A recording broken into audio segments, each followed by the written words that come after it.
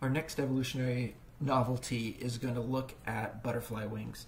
Now, we've done quite a bit on arthropods. As we mentioned before, arthropods, and insects in particular, are in some ways a perfect laboratory, a natural experiment for Evo Devo. There are many species, they're diverse, they have a really huge range of different new morphological features. So even though we've done insect body and where the insects came from, we did the insect wings, and now we're doing this additional feature, butterfly wings, we're really only scratching the surface, but these are all that we're going to do for arthropods. So butterflies have these incredible structures all over their wings. They're like tiny little scales, and under the microscope they look a little bit like the dermal scales of fish, these overlapping protective scales. And this is an SEM here. You can see then there are many different shapes. Some are quite elaborately shaped, others are just more of a shaped like a kind of a standard scale or a spoon-like shape. These are distinctive for the group. Now, when I say butterflies, what I really mean is the group Lepidoptera.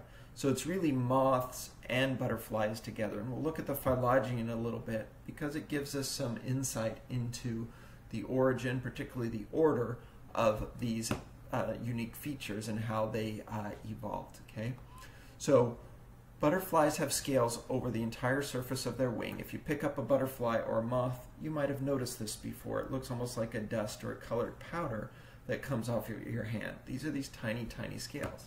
In addition, many butterflies also have these hair-like structures along the margins or the edge of their wing.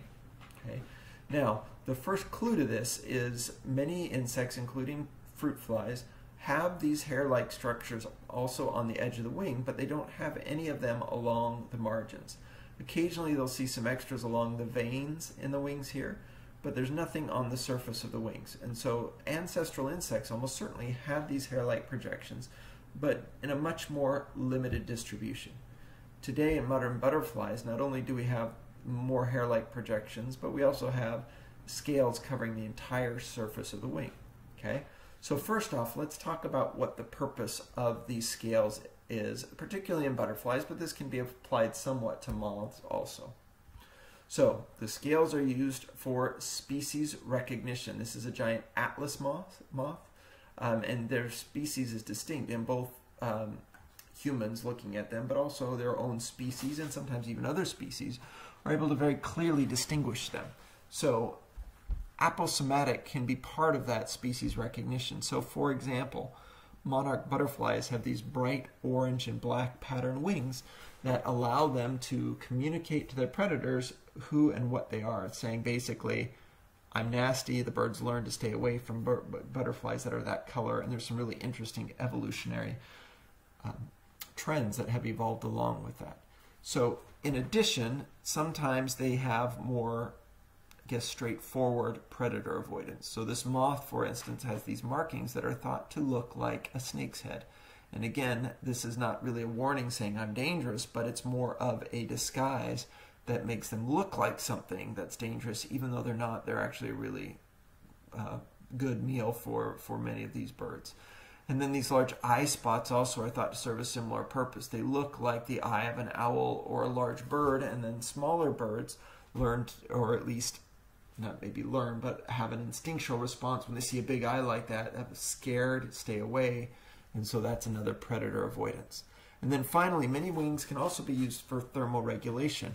They sometimes will have different colors on the inside and the outside, or they will change the profile of their wings so they can either be out gathering the warmth from the sunlight, or kind of packed away, put away, and avoiding heating up if it's too hot. So there are other smaller functions for those wings, but those are the main functions of butterfly wings that are different than most other insects.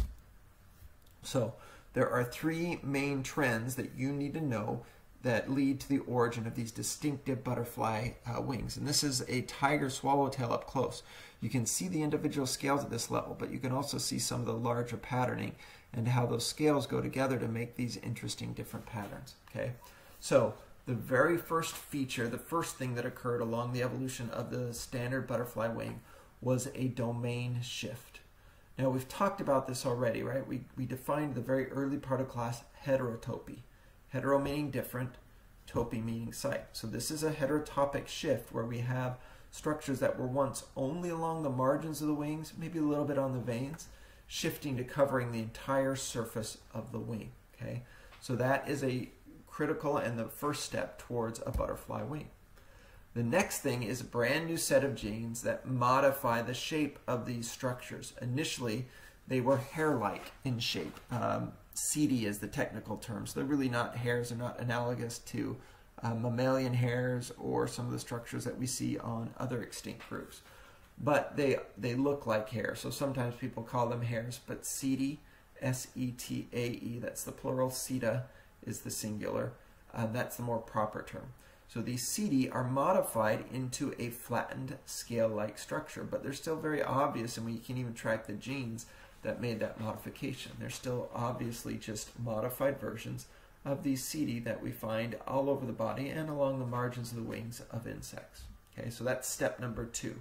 First we change their domain, then we flatten them out, and then finally recruitment of new genes for pigmentation pathways. And this actually occurs in certain parts of other insects. Now, interestingly, in most cases, it's the wing itself that's pigmented, and then it gives pigment to all the setae that are attached to that. So butterfly wings in some places do also have these colorations.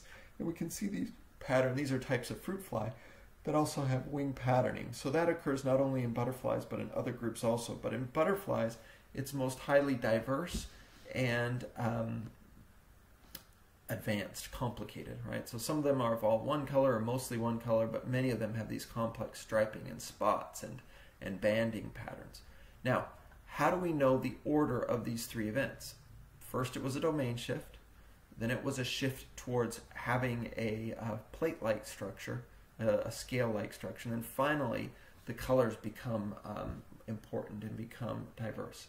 Well, the reason that we know the order of these is by mapping them onto a phylogeny.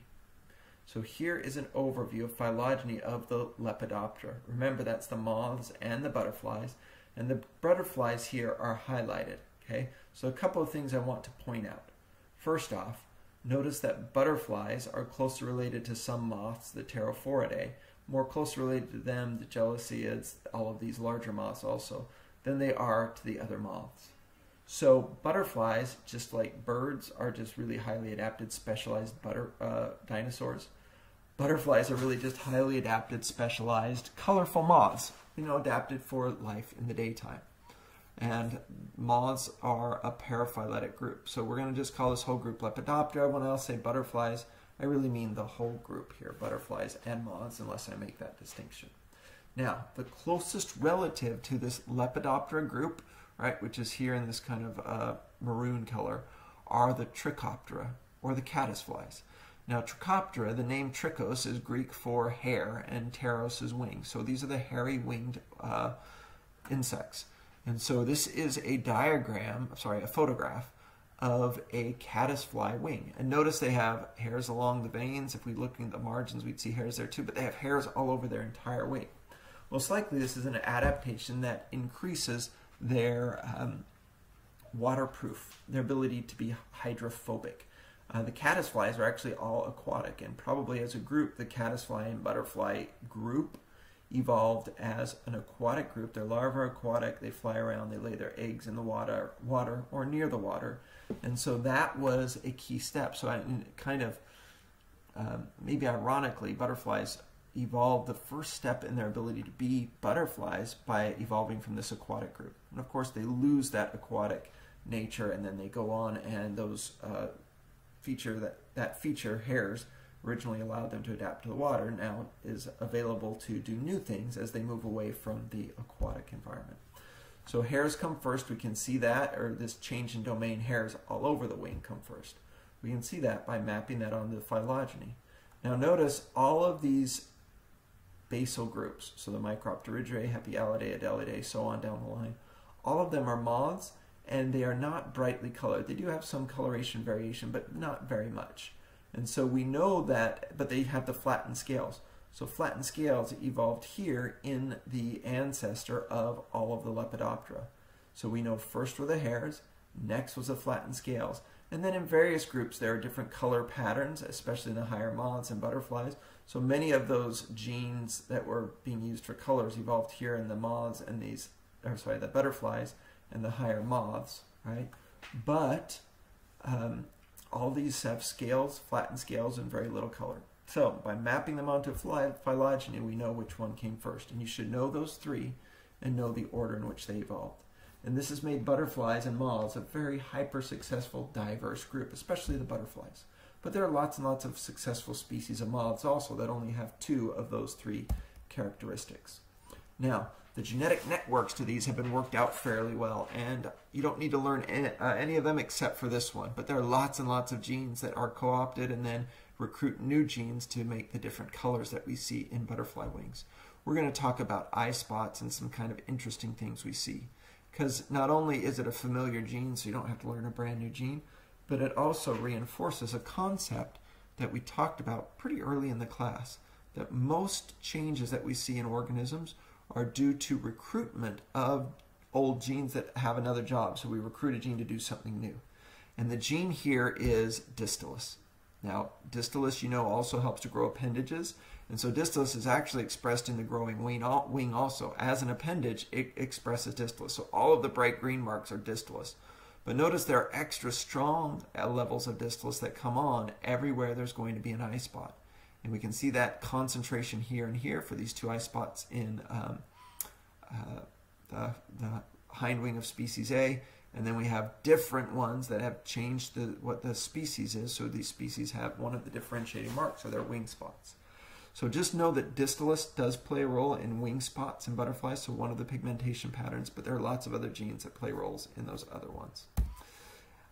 We're not going to spend time looking at all the complexity and how and where they do it, but just know that we have secondary fields set up with these different genes, and the same rules apply to these secondary fields. We have compartments with anterior to posterior patterns. They really don't have much of a proximal to distal pattern because wing spots are essentially a 2-dimensional thing, so we don't have proximal to distal, but we have posterior to anterior, and we have